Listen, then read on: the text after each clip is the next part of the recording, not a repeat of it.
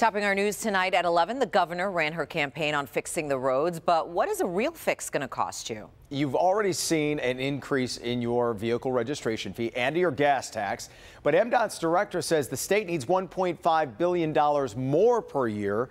And that's just for the basic fixes here. Mara McDonald is live downtown tonight. And Mara, the word of the day and really likely the rest of the year in Lansing is revenue.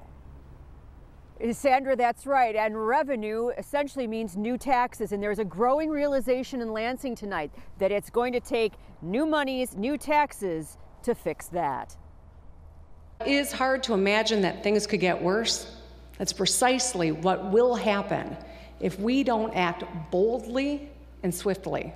That was Gretchen Whitmer at last night's State of the State address, addressing our road situation. It was her first policy issue out of the gate, and while she may have talked fix, she revealed no plans on how to do it. What few in the room are candid enough to say is this. Is there a solution that involves anything other than new revenue? Oh, for the long-term fix, no. The Senate Minority Leader was the only one brave enough to last night. Tonight, the Senate Majority Leader has said new tax monies will likely be needed, and the House Speaker says it's time to tally it all up. We have to look at how we are raising that revenue in the first place. So I do believe it's important to look at how we are having our gas tax accumulated at the pump, as well as the sales tax. Make no mistake, the taxpayers are going to be asked for more. The question is what the formula will look like. The current crop of legislators is all too keenly aware at the pushback they got from voters in 2015. That's when nobody in Lansing wanted to take a vote on raising gas taxes and registration fees and punted it to the voters.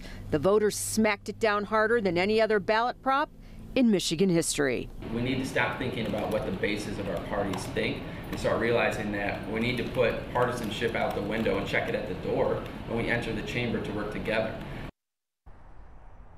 Back here live, we should get a better idea of where the governor thinks these new revenues need to come from the first week of March.